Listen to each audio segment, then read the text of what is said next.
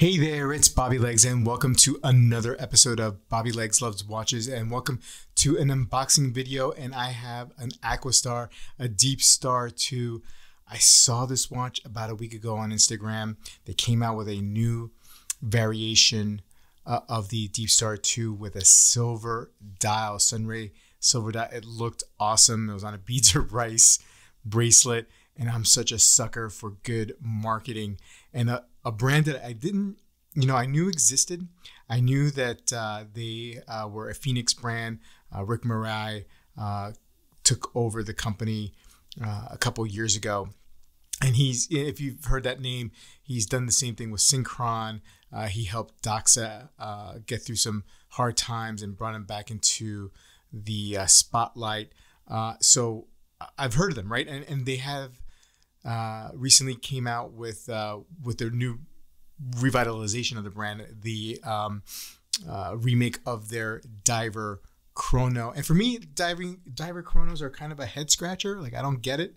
But anyway, it looked good. It looked good. And they have a really nice design, not derivative at all. It's their own design. They have a bunch of patents on their dive watches. So, I figured I'd give them a chance here. And so we have it here. Let me get it out of the packaging. This is a little push button here. Let's see if I can get this open without making a big commotion. And there it is. Now, I was a little hesitant about this watch because it is on the smaller side, more of a vintage size. It's just under 37 millimeter case diameter.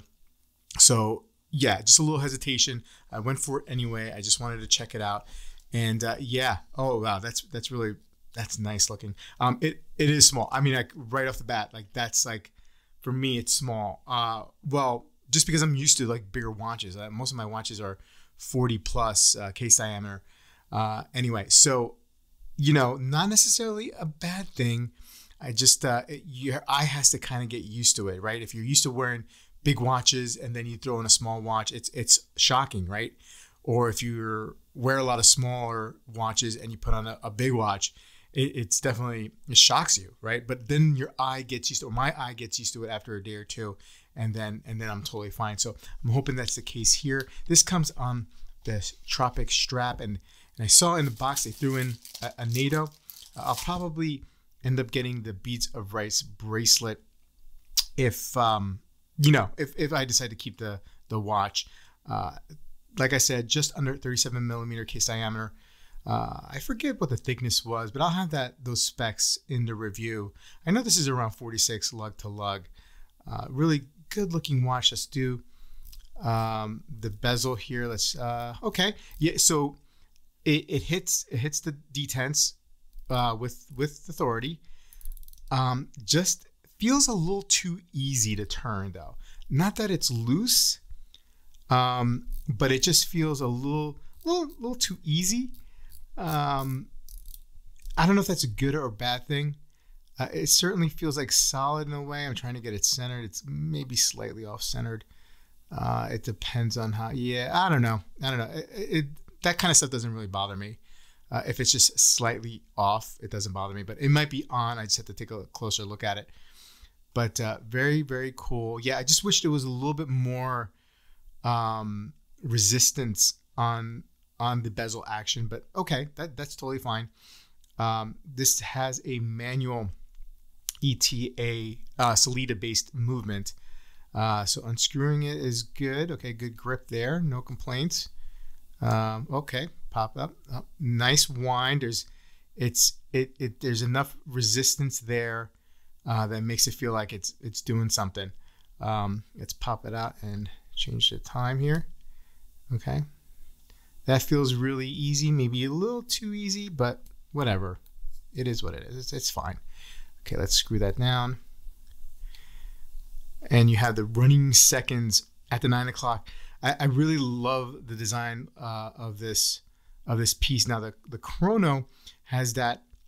Obviously, the chrono pushers on the right side of the case, but it has that big seconds hand at the 3 o'clock position. So this is kind of like the flip of that. And I like it. I like that look. Let's do this on wrist. Oh, look at these indices. Look at these applied indices surrounding the lume plots here on the 12, 3, and 6. That's pretty cool. And little applied loom right here on the other hours here. Very, very cool. And I'll get into more details about this bezel as well. It's not your typical timing bezel as you would see in most divers these days. But let's get this on wrist. Now I got a 6 3/4 inch wrist. And look, on camera and in pictures, I know it's going to look like this in pictures, but on camera, it looks like it's a really good size on my wrist, but it looks a little bit smaller to my eye. Again, that I'll get used to that. You know, if this decides to stick around. I mean, it looks pretty dang cool. I like it. It's a little thick on the thick side here, but that's okay. It's a dive watch. That's fine. 200 meters water resistance on this dive watch, by the way. Very, very nice. Yeah, I'm digging it. I'm digging it. Nice presentation here. Got a little card, and this is my serial number. Very cool. Let's see if there's anything. Can I pull this up over here? Let's see if there's anything down here. Nope, nada. That's fine. That is fine. No biggie. Let me put that back in here. Yeah, nice presentation. Now these retail for $18.90. If you pre-ordered this one, it was around $14.90, but the pre-order did not come with the bracelet. Now the bracelet I think is another $250, but if you're an owner of a watch and you could prove it, I think on the site they give you a little bit of a break. I think it's like $180. Those are rough numbers. I'll have those details in the review. But anyway, let me know what you guys think, and I'll see you in the next video. If my channel is new to you and you enjoyed this video, please like and subscribe and click that bell icon to get updates when I upload new videos. I love making these videos and I hope you like them too. And also, if you want to support the channel, please buy me a cup of coffee. The link is in the description. Take care, and I'll see you in the next video.